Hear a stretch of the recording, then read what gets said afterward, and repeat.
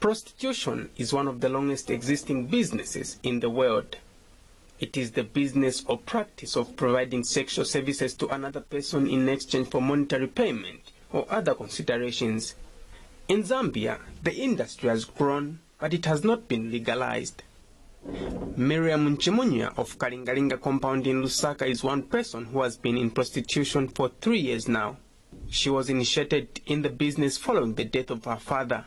School chinalengesa ninjala. Kulingana kuti school sinasirize afana lemba grade 9. Sinalemba no lemba grade 9 chikwa cha 100 sinze nalipira. Sinakwanisa kulemba grade 9 na mukhala chepa nyumba kulibe ntchito yanene ngapeze. So ndiye njira chabena tizambosakira mu ndrama.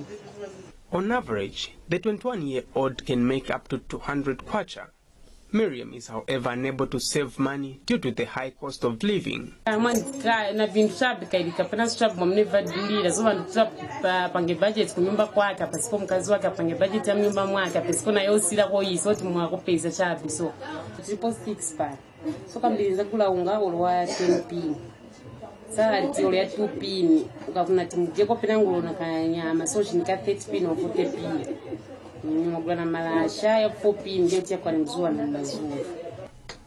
Miriam is now a breadwinner of the family of 6, which includes the mother, and is unable to buy a full bag of meal due to high prices. Hence, she depends on small packages popularly known as Pamela. With a few savings, Miriam, who is now business-oriented, has managed to set up a salon within her area, but the revenue is not enough to sustain the family.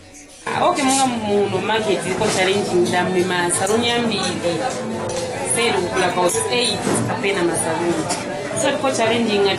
It's past 20 hours and this is the time that Miriam starts off for her to go and make some money. Well, she doesn't have a bank account, so she depends on this money she makes for her day-to-day livelihood. Are you projecting any amount of money that you want to make for tonight? How much are you projecting? Oh, for today, I just want to at least have a 200. Miriam's prostitution business is for survival purposes, but her big wish is to stop prostitution one day if she collects enough capital for her salon business. Estimates place the annual revenue generation from the global prostitution industry to be over $100 billion US. Probably, if it were to be legalized in Zambia, government would earn some revenue. Modern Sinkala Movie TV Business News, Lusaka.